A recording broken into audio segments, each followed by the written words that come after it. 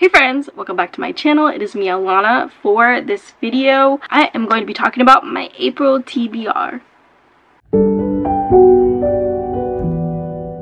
So, for the month of April, I picked out a few books that I want to read, and I'm also going to be doing the magical readathon as well, because I always enjoy doing it.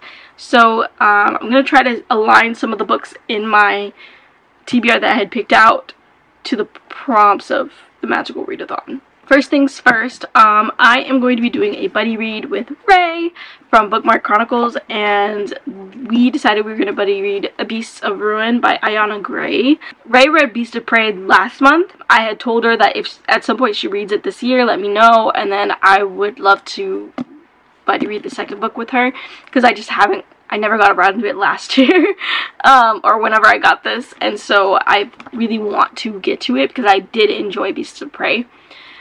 So she read it last month and told me she finished it, she liked it, so she wants to continue on. So I'm going to go ahead and buddy read this with her as well, and I am looking forward to it. I already borrowed the audio from my library, so I'm just waiting for her to tell me when to start. Next, I picked a book.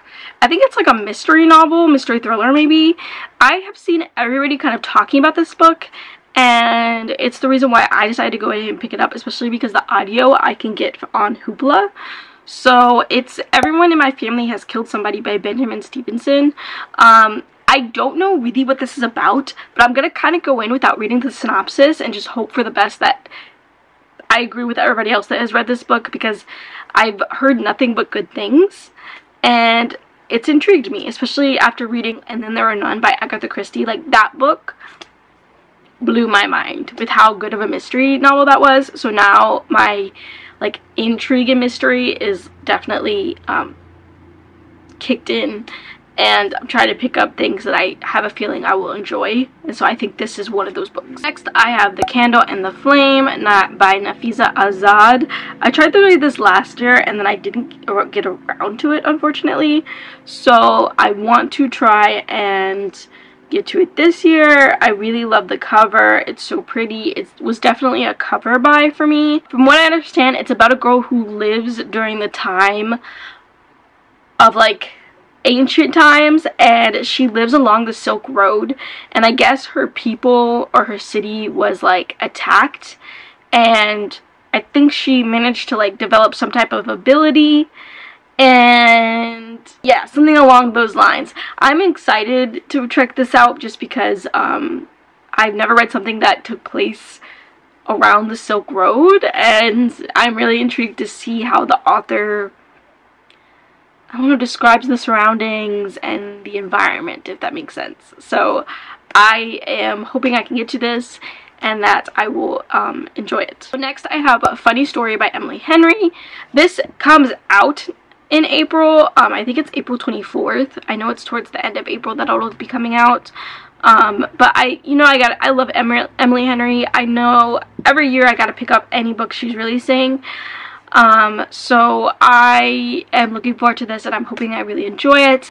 Alright, and so the next book I have on this list is If It Makes You Happy by Claire Kahn. This is a YA romance. I believe it is a YA queer romance, and it's a YA black girl queer romance.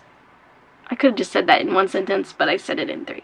Either way, it is that. So I'm really looking forward to this. I don't really remember all the details. I think she lives in a small town, maybe trying to go to college. Something about the girl or person that she likes, I don't know. But I've been really wanting to read this for a while, so we're gonna throw it in there and hope for the best. And then for the magical readathon, I am trying for The Career of Healer, and so that means that the 4 prompts I'm going to be doing is Elemental Studies, Alchemy, Inscription, and Restoration.